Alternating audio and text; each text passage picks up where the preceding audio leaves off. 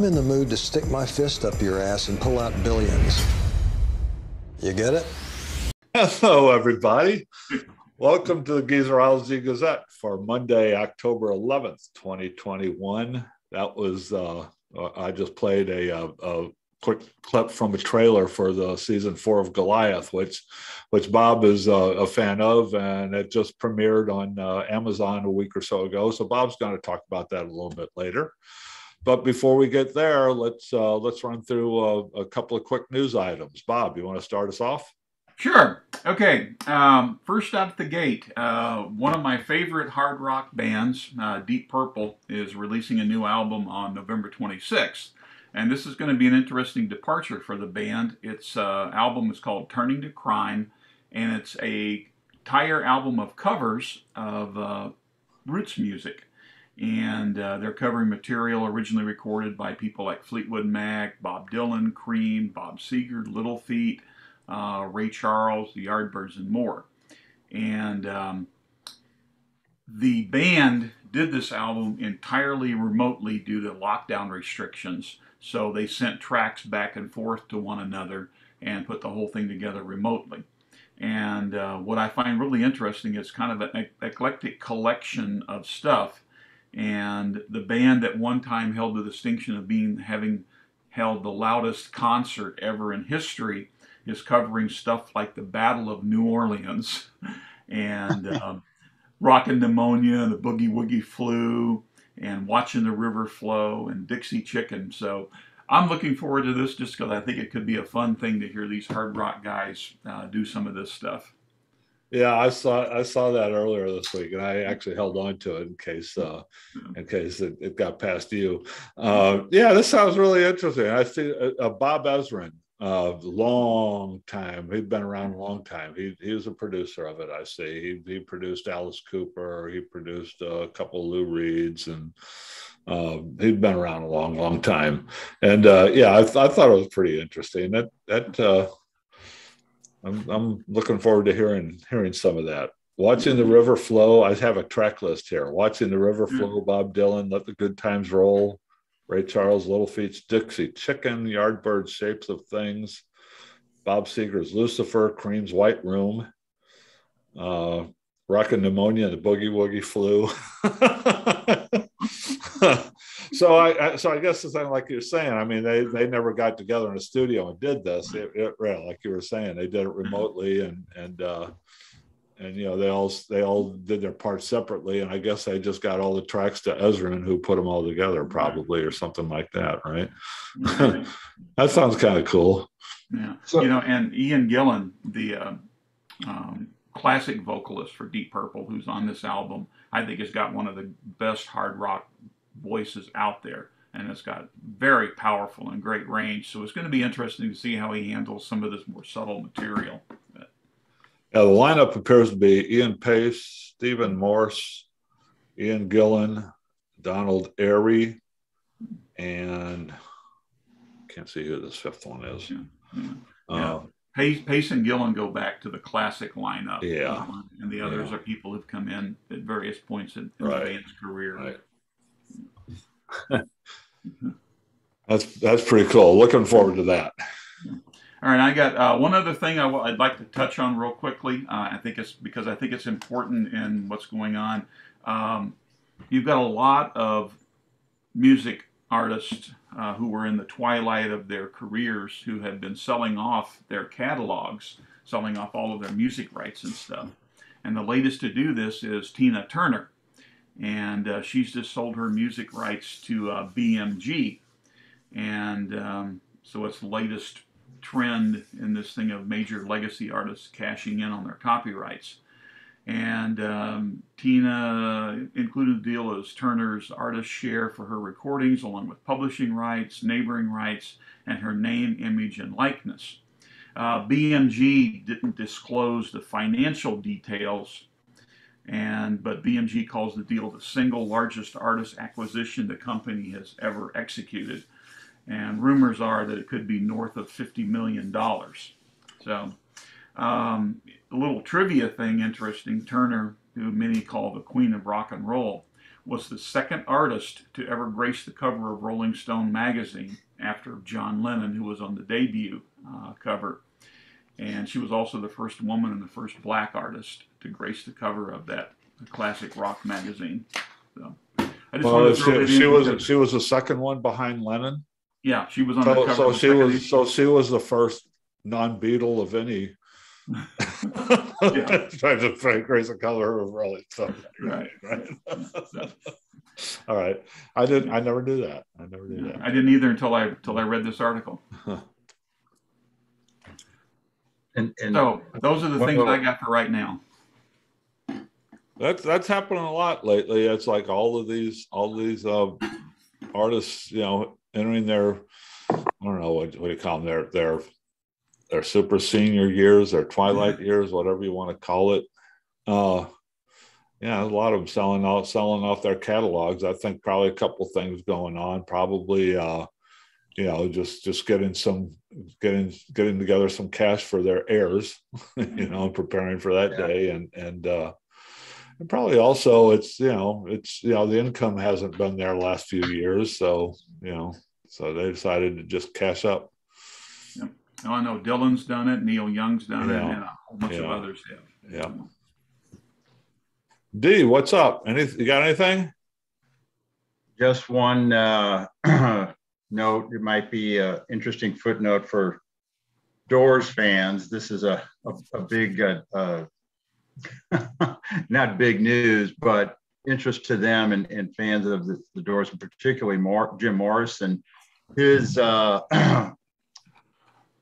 love partner, love romance for about over a year, Patricia Keneally Morrison, died at the age of 75 in New York. However, I just came across this not long ago, and apparently she died July 21st, but her management, they delayed announcing it. They say her death was due to a heart condition. So Patricia Keneally, she was noted for being one of the first female rock critics of the late 60s era. She went on to take a reporting and then editor-in-chief position at Jazz and Pop, which was a fairly influential music review magazine at that time.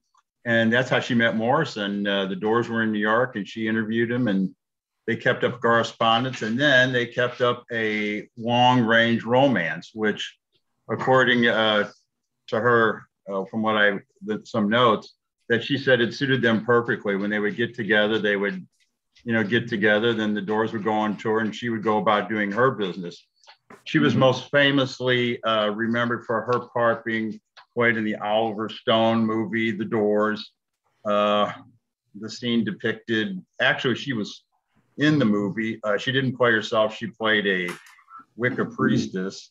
And she went on to say that Oliver Stone misportrayed her. She wasn't a Wicca priestess. She was a Celtic pagan. And the ceremony that her and Morrison did do was called the Celtic hand fasting, where they slit each other's hands and mix the blood together and all that.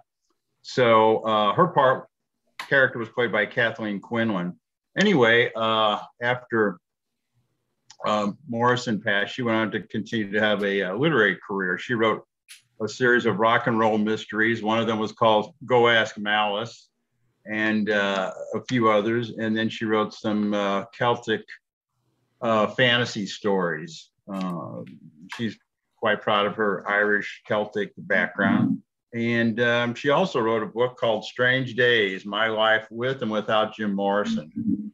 And she was highly critical of Oliver Stone's portrayal of Morrison and the Doors and her, which she was in agreement with Ray Manzarek on that one. Right. And she doesn't, she leaves two brothers, and that's her entry, part of the Doors story.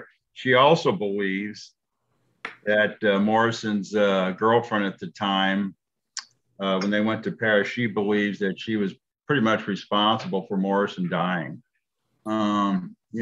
she's said in a couple of writings that she was a junkie and she was starting to influence Jim, who was doing all sorts of things. And she doesn't think it was intentional, but she feels like just through neglect, maybe she just, she didn't take care of him. So well, didn't she claim that she was illegal?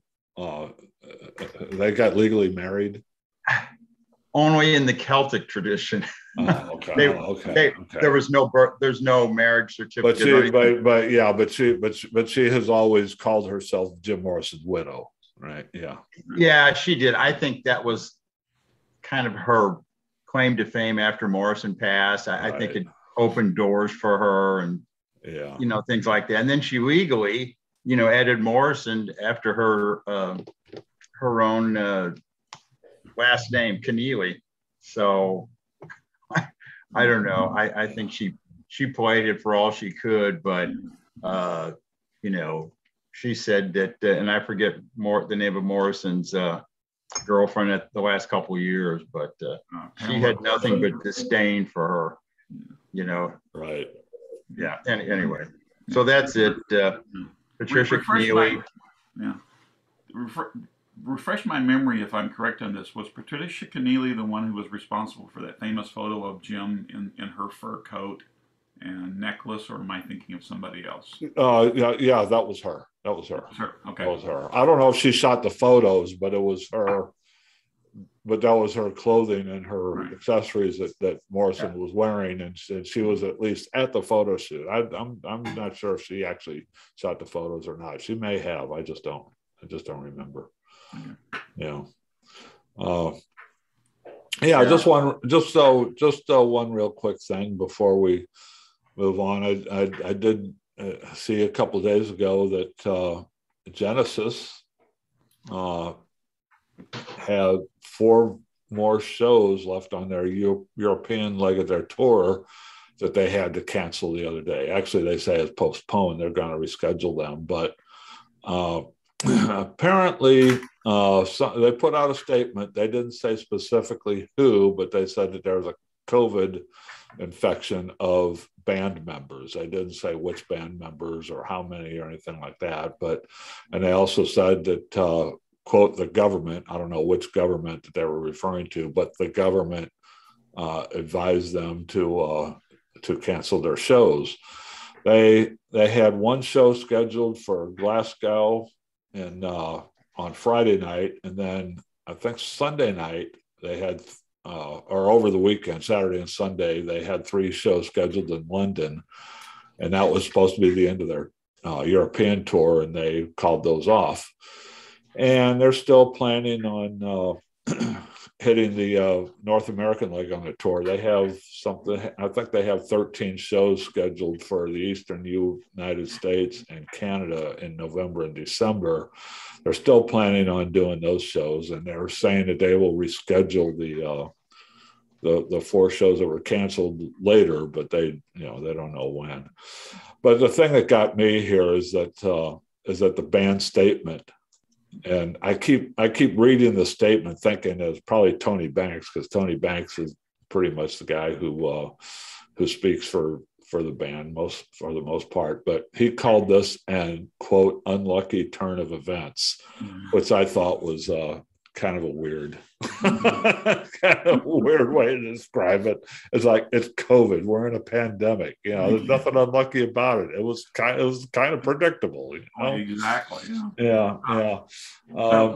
But their statement said they plan to reschedule those missed shows. But they also said before that Phil Collins has said that after 2021 he's done. He's not going to tour anymore. So who knows? Who knows if they'll reschedule these shows or not?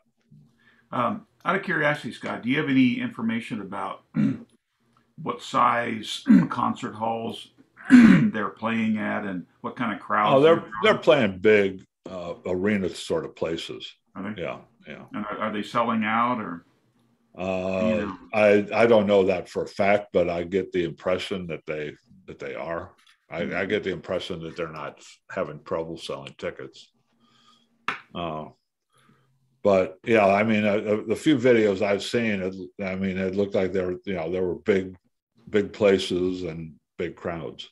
So, and also, Alanis Morissette has canceled her European tour after she did about 3 or 4 shows. She canceled it, not because of COVID, because anybody got COVID or anything like that, but she was trying to travel with her 2 children, and she found that it was just impossible to do this tour with her 2 children in tow. So instead of just sending her children home, she decided that she's going to cancel her tour, which I thought was kind of odd. Again, it's like, you should have kind of known that before you started the tour. If you're going to try to travel with 2 kids, it's not going to be easy, But anyway, yeah, just a couple of quick news items there. Wanted to get out there. So Bob is a friend of and a fan of. What I meant to say, the TV show Goliath. This is just give you a quick look at some of the Wikipedia facts on Goliath. It just the 4th season just debuted on Amazon at the end of September, so it's been there a couple of weeks. This show stars Billy Bob Thornton, William Hurt, Maria Bello, who used to be on ER, and a few other names, a few other recognized people. Lou Diamond Phillips, I think, turns up at some point in it. It's just debuted its 4th season. I think there are 8 episode seasons, and this is a Amazon original. It's on Amazon Prime Video, produced by Amazon Studios and David E. Kelley Productions. David E. Kelley was a guy who did was successful with a lot of network shows back in the day. So anyway, Bob, tell us about Goliath and why you're excited about season 4. Okay, well, I have to say also I've finished season 4, so I've now seen all 4 seasons, and reportedly season 4 is the final season for the series. I'm excited about it because, first off, I love Billy Bob Thornton. I think he's a great actor. He's incredibly versatile. He can go from comedy to dark drama. And I don't think anybody can do, I don't want to use the word evil, but can project an aura of ominence better than Billy Bob Thornton. And this series, I've really enjoyed it. Every season has been 8 episodes, so it's a fairly easy thing to get through, if you want to sit and binge it over a weekend or something. The plots have been kind of intricate, and it's a rip from the headlines type thing. The very first season dealt with corporate murder, and Billy Bob Thornton's character, Billy McBride, is kind of a washed-up alcoholic lawyer who at one point was involved, with the largest law corporation around, hence the term Goliath, and it deals with his interactions with that and this corporate murder thing. And then the second season dealt with gangland murders and, municipal corruption. The third season was really bizarre. It dealt with the drought in California and a woman dying because her farmland collapsed because people had been pumping out all the water under it. And then the fourth season deals with the opioid crisis. I think the fourth season's kind of like maybe the weakest of the 4, but it also has J.K. Simmons in it, whom I think is another great actor. And J.K. Simmons does a song and dance routine, and it's worth the price of admission alone to watch him do this. I can't wait to see that. Yeah, it was great. And there's a little bit of cliche in the thing, with Thornton playing, the divorced alcoholic lawyer, finding redemption and such. But he pulls it off really well. And there's a line in the first season somewhere where he says something to the effect of, don't make me stoop to what I'm capable of.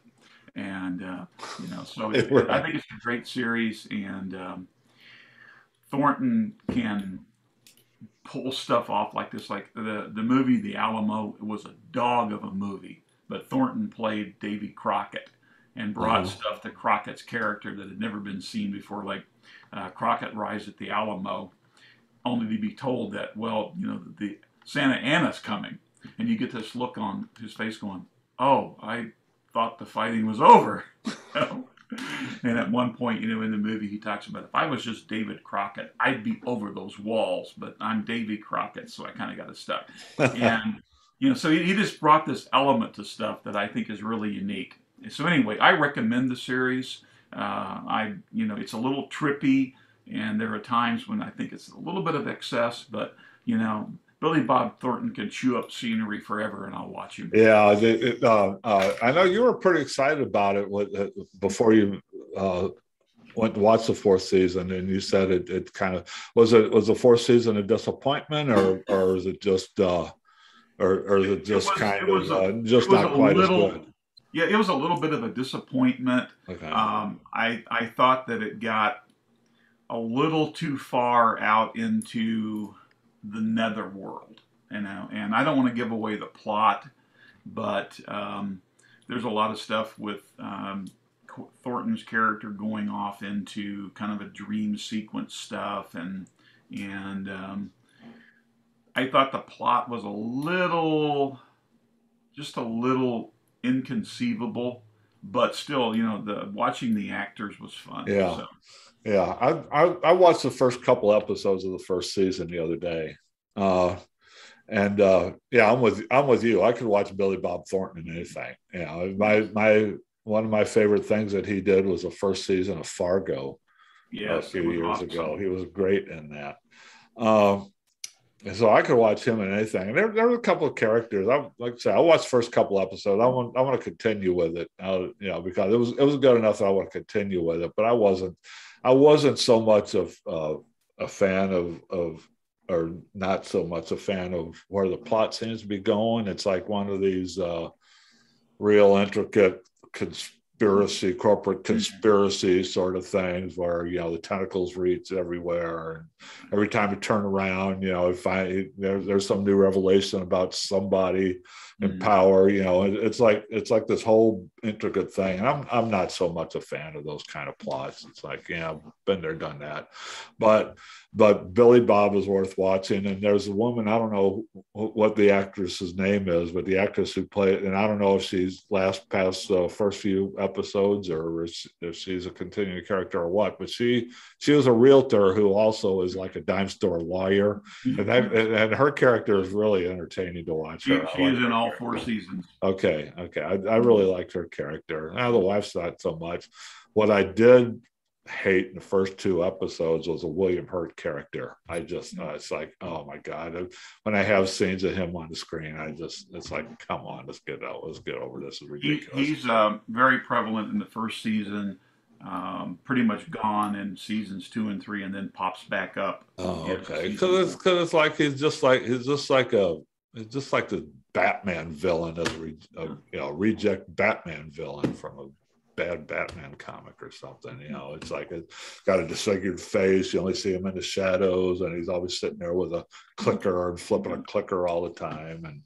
And he's just devious, and nobody knows him. He's this mysterious presence. It's like, go on. I can't about that. Yeah. The one thing you won't like is that every season does have this intricate interweaving of plots and characters. Yeah. So you'll probably find that a little bit of a drag. Yeah. See, I'm not a fan of that, and I'm not expecting this to be one of my favorite shows of all time. But the first 2 episodes, it was Billy Bob was watchable enough that I'm going to continue for a little while with it anyway. I'll probably end up watching the whole thing. But yeah, so big thumbs up from Bob. So yes. If you're looking for something to watch, and you like lawyer shows, and you like good acting, and you like Billy Bob Thornton, go for it.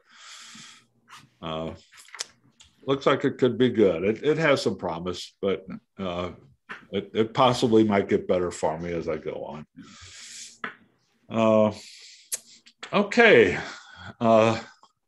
On 30 years ago, October 11th, 1991.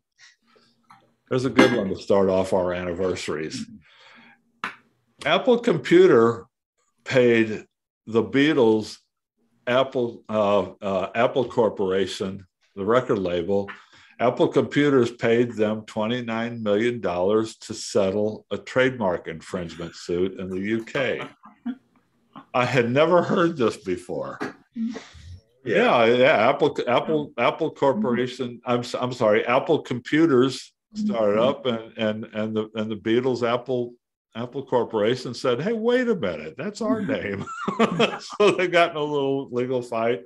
So Apple Computers paid Apple Corporation $29 million to let them go ahead and use the name Apple for a few years until, and then of course Apple Corporation went away and that wasn't a thing anymore.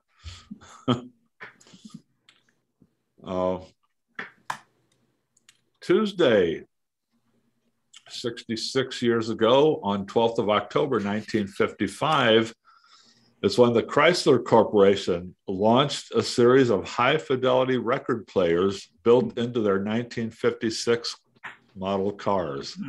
Did you know this? Yes, I did. The record player, this was the day before CDs or the day before cassettes, so I had to have some way to get your music in your car, right? I can't even imagine how this would have looked, how this would have worked, but it measured about 4 inches high, less than a foot wide, and was mounted under the instrument panel. It played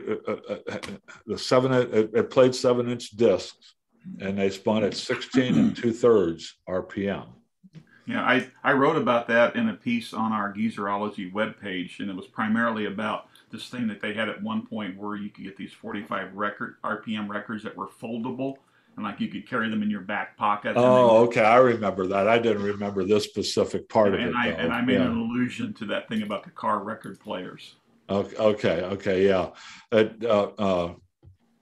These things were discontinued in 1961, so they lasted 5 years. Never did catch on. And they got rid. Well, I remember also when CDs first started coming out, you could have these little portable CD players, almost like a Walkman, but it was for a compact disc, and you could then get an adapter to play it in your car stereo, and it was a pain in the butt because every time you hit a bump, the CD would skip. So, yeah, I can't imagine how they did it with records. I remember that. Yeah, I remember not too long ago, get little, I guess, iPods and just more generic MP3 players. That's how I used to listen to music in my car after my CD player broke in my car. I kept hooking up my MP3 player to the car. I still use an iPod. Oh. I modded it with one of the big micro discs things inside it. Tuesday will be the 64th anniversary of when Little Richard publicly renounced rock and roll and embraced God. He did this during a tour in Australia. He was in Australia, at a show in Australia, and he announced this during his show. He told the story of dreaming of his own damnation after praying to God when one of the engines on a plane he was on caught fire. It scared the bejesus out of him, apparently. or scared the Jesus. Or scared the bejesus into him. Yeah. Little Richard, he threw 4 diamond rings valued at $8,000 into the Hunter River in Sydney, Australia, and soon after launched a gospel career. 5 years later, he switched back to rock. Tuesday, 43 years ago, Sex Pistols' Sid Vicious called the police to say that someone had stabbed his girlfriend, Nancy Spungen. Sid was arrested and charged with murder and placed in the detox unit at a New York prison. But he died of a heroin overdose before he could ever go to trial. 36 years ago Tuesday was the death from AIDS of Ricky Wilson of the B-52s. B-52s, they continued on without him, and they're still working to this day. Ricky was a brother of Cindy Wilson, who was one of the 2 singers in the band. Also, on Tuesday is the 24th anniversary of the death of John Denver, who was killed in a plane crash. I swear to goodness, since I started doing these, I had no idea of how many musicians and stars have died in plane crashes. And Scott, one note with John Denver, he died in the plane crash, the plane that he was operating. He was flying one of the ultralights. Right. Yeah. Right. Yeah. He was. Yeah. It says it was a handmade experimental airplane that he was flying. He ran out of gas. And crashed off the coast of Monterey Bay, California. Wednesday, 5 years ago, Wednesday, Bob Dylan was awarded the Nobel Prize for Literature. He was the first songwriter to win that prize. The Nobel Committee awarded him the prize for having created new poetic expressions within the great American song tradition. Saturday will be the 49th anniversary of the dissolution of Creedence Clearwater Revival. They just released the album Mardi Gras, which was not a very well received album. They got the first bad reviews of their career with that album Mardi Gras. Of course, John Fogerty went off to have a long, successful solo career. Centerfield, Rock and Roll Girls. And Tom Fogerty, his brother, died in September 1990. The other two members of the band, the two non-Fogertys, went on to tour as Creedence Clearwater Revisited for a time. Also Saturday, the 15th anniversary of the closing of CBGB in New York, the punk club in New York that credited with that's where Patti Smith, the Ramones, Blondie, Talking Heads, all that generation of people got their start at the CBGB. It opened in December 1973. Its full name was CBGB OMFUG, which stood for Country, Bluegrass, Blues, and Other Music for Uplifting Gormandizers. Can see why they only used initials. But that's where it started. Country, Bluegrass, Blues, and Other Music. Well, what they became famous for was the other music that wasn't listed there, right? Right. Birthdays. Monday, today is the 71st birthday of Daryl Hall, half of Hall & Oates. He was inducted into the Songwriters Hall of Fame in 2004. Hall & Oates have sold an estimated 40 million records. They're the third best-selling duo of all time. Tuesday will be the 86th birthday of Luciano Pavarotti, Italian opera singer, who died in September 2007. Also Tuesday will be the 86th birthday of Sam Moore, half of Sam and Dave, who is still with us. Soul Man was their big hit, 1967. Wednesday, Paul Simon will be 80 years old. Bridge Over Troubled Water, Simon and Garfunkel. He's had a long solo career after Simon and Garfunkel broke up. Wednesday will be the 77th birthday of Robert Lamb, keyboardist, singer, and songwriter with Chicago. He's the one, he sang lead on Does Anybody Really Know What Time It Is? That was probably the biggest hit that he sang lead on. Wednesday will be the 74th birthday of Sammy Hagar. I guess he was with Montrose. He was known as he had a pretty good solo career, but probably he's best known as the guy who replaced David Lee Roth in Van Halen, right? Also Wednesday, the 73rd birthday of John Ford Coley. England Dan and John Ford. England Dan, John Ford. Yeah. 62 on Wednesday. Who will turn 62 years old? Marie Osmond. You remember her as a cute little 17-year-old. Yeah. Yeah. Donnie and Well, Marie. She still looks pretty good on those NutraSmart, or were they NutraFit commercials? She and her brother Donnie Osmond hosted the television variety show Donnie and Marie for a couple of years. I saw a couple of clips on that on YouTube, and God, it was so damn cheesy. And then Donnie, I guess, went on to have some kind of Vegas act for a long time. Yeah. I think they did as a duo. They did a Vegas act for quite a while as a duo. They may still be doing it. Thursday will be the 75th birthday of songwriter, singer, and guitarist Justin Hayward of the Moody Blues. They still get together and do some shows every now and then. Friday will be the 86th birthday of Barry McGuire. Remember Barry McGuire? Eve of Destruction. Eve of Destruction, yep. 1965, big, huge hit in 1965. He was he recorded that with some guys who were in the band The Wrecking Crew, the famous studio band Wrecking Crew. But a funny thing about that song is that vocal is really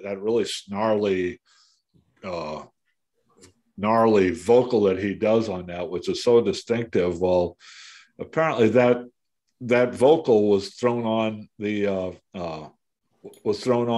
track of it was just a rough mix. It was just just intended to put on there for to demo the song to radio stations, but some DJ got it, and the DJ the thing was embargoed, but they just wanted to get sung out of the radio station. But some DJ just grabbed it anyway and put it on the air, and it just kind of mushroomed into this big hit. So they said, well, hell, I guess that's our that's our song. They never did go back and replace the vocal on it. But that was just supposed to be a demo. It wasn't supposed to be the final mix on a demo. But may I interject here? Yeah. Real deep trivia, and this is for us, since we all have a Springfield, Missouri connection. There was a band in Springfield called the Morels, and they did a cover of Eve of Destruction. And in their version, they changed the reference to the Jordan River to bodies floating in the Jordan River to bodies floating in the James River, which goes through the Springfield area. And that was a reference to an old-time sheriff there in Christian County outside Springfield, who back in the 60s and 70s was renowned for loving to beat up on hippies and stuff. And it was Buck Lamb. And so they did a little reference to him and his hippie punishing days. Right. The Morels, and for those of you who don't know, the Morels actually morphed into a band called the Skeletons, which they had a bit of success for a time during the 80s and the 90s out of Springfield. Well, mostly they were led by Lou Whitney, who became a pretty popular record producer for a number of bands at the time. Friday, they were also known for a time they were known as the Skeletons. Remember Jim Wonderly, when Jim Wonderly was their lead singer? I'm sorry, the Symptoms and the Wonderly phase. That was all when I was in college. Friday will be the 75th birthday of Richard Carpenter, brother of Karen of the Carpenters. Did you know that the Carpenters' 1972 hit "Goodbye to Love" was one of the first pop ballads that featured a fuzz guitar solo? And a lot of people trace that song as the origin of the genre that we now know as power pop. And Scott, couldn't you also say that a lot of the albums that Karen and Richard Carpenter made, they used a lot of the studio musicians out of Southern California, like the Wrecking Crew. Right. Yeah. Yeah. Uh-huh. they had a lot of they had a lot of fans among successful musicians of the next generation. There was an album that came out I don't know, in the early 2000s sometime, called "If I Were a Carpenter," which was which is a lot of different bands doing a cover of a Carpenter tune. My favorite one from that was when Sonic Youth did "Superstar," which is the old Leon Russell song. Friday will be the 68th birthday of Tito Jackson, Michael's older brother, from the Jackson 5. Saturday would have been the 83rd birthday of Krista Pofkin, better known as Nico, songwriter, musician, model, and actress. She played with, she did a few solo albums, sang on the Velvet Underground albums, appeared in several Andy Warhol films. She died in 1988 from a brain hemorrhage after she was on a bicycle tour with her son of Ibiza, and she fell, went down, hit her head, and concussed herself and died of a brain hemorrhage. Okay, Saturday will be the 78th birthday of Fred Turner, the Turner of Bachman Turner Overdrive. He'll be 78. Saturday will be the 74th birthday of Bob Weir, one of the founding members of the Grateful Dead. Saturday will be the 52nd birthday of Wendy Wilson, daughter of Brian Wilson, one of the vocalists in Wilson Phillips, who had a few hits in the 90s, late 80s, early 90s. Sunday will be the 80th birthday of Jim Seals. Bob, I know you know Jim Seals, right? Seals and Croft. No. Seals and Croft, no S on Croft. And just add from the greater Kansas City area, originally, I believe. Oh, really? Okay. This was funny. When I ran across this is what I ran across. Sunday will be the 74th birthday of vocalist and bassist David St. Hubbins. Some news organization actually listed this. David St. Hubbins, of course, is a fictional character. Sunday, the 74th birthday on Sunday is actually Michael McKean, the guy who played David St. Hubbins. Final Tab, right? Also, Michael McKean also, he appeared in all those Christopher Guest movies, Waiting for Guffman and the one with the dog show, the Best in Show, and all those. He was also Lenny on Laverne and Shirley, right? Sunday will be the 53rd birthday of Ziggy Marley, son of Bob Marley. Currently of Ziggy Marley and the Melody Makers. And wrapping it up, Sunday will be the 49th birthday of Marshall Bruce Mathers III, better known as Eminem, U.S. rapper Eminem, who had a big hit with the Real Slim Shady in the year 2000. Anyway, that's anniversaries and birthdays. Anybody have anything to jump in with? Yeah, I got one little thing that I think will kind of tie in to the stuff that you do, Scott, and it involves the King, Elvis Presley. And Elvis is possibly going to lose another point on his crown. And right now, Elvis holds the record for the most performances in Las Vegas. And he did 837 shows in the Sin City. And Barry Manilow has just signed a contract with Westgate Las Vegas Resort and Casino that takes him through 2023. And if he completes the contract, he will beat Elvis's record for the most shows by a single performer in the Sin City. And Westgate is actually the same place where Elvis set his record for the most number of shows. So So I guess Las Vegas is where you go if you're an aging rocker. So. Wow. Yeah, Bob, I'm not totally surprised. I'm surprised that there's that demand for Barry Manilow. But then again, if you want a Vegas, big lounge act, band sound lounge act, that's the thing. But, I know that Presley did stuff in Las Vegas. I did not know it was to that extent, and it's kind of a sad. I didn't realize that either. Yeah.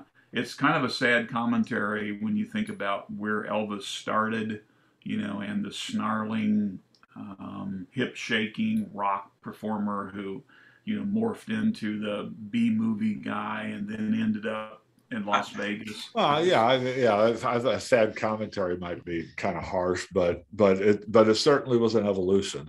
The Elvis of those years was not the Elvis that. They appeared first on the Ed Sullivan Show. Yeah. And neither was the Elvis who did all those movies around the turn of the 60s. Bob, speaking of, Elvis and his, time in Las Vegas, I put the blame on his management, Colonel Tom Parker. Oh, absolutely. He milked Elvis for everything he could. He did not have his best interest at heart. I mean, I thought when he did his comeback, the 1968 concert, it was like, in a way, it was kind of like, hey, the old Elvis is back. And if he had gotten with, I think, the right musicians, they would have loved to have performed, written songs for Elvis and all that. I even read an article, this many years ago, that Bruce Springsteen wanted to hook up with Elvis, in the mid 70s. But of course, that would never happen. Elvis is Elvis. And yeah. Do you have a list there of Vegas performers, or is that just a quick news headline? That was just a separate little quick. Oh, okay. Because it made me wonder, because Penn and Teller have been there for a lot of years. I just wonder where they fall on that list of a number of shows, because they've been there for a long time now. Right. In residence at the Penn and Teller Theater at the Rio. Yeah. Well, the news article says that Presley holds the record as a performer. It doesn't specifically say singer or musician, so I don't know whether there's somebody out there that may have a higher record than that as a performer. So I don't know, but okay. It just something came to mind. Nothing important. But it's interesting. I think David Lee Roth is going to be living in Las Vegas now, and Rod Stewart has taken up residency in Las Vegas. Now, they haven't said anything about them being permanent performers there, but I guess it's kind of like, country and pop people go to Branson to end their careers, and now rock people are going to Vegas. I spent the summer there in Vegas in 2016. I know Donnie and Marie were, they were one of the headliners there when I was there. I don't know if they're still there or not. Anyway, okay, well, that's Geezerology Gazette for this week. Thanks for tuning in, everybody. We'll be back next Sunday with some more discussion of news and TV shows or movies or whatever strikes our fancy, whatever we come up with this week. Come back with us on Wednesday. We'll have a music discussion of Simon and Garfunkel's Sounds of Silence album. That'll be Wednesday. And over the next couple of weeks, what we have coming up, we're going to revisit this sort of an obscure, funny thing that has just resurfaced recently called Phantom's Divine Comedy, which was an interesting release back in 1974. And next week, Marissa will be with us next week to talk about a man that she introduced us to named Ben Howard. And here in a couple, 3 weeks, Bob and his daughters and maybe Dee and maybe I are going to go see the Doors movie. So we'll talk about that. I guess that comes up around the beginning of November. But anyway, we have some pretty good things planned. So come back and join us. Thanks for listening, everybody. So long. All right. Take care.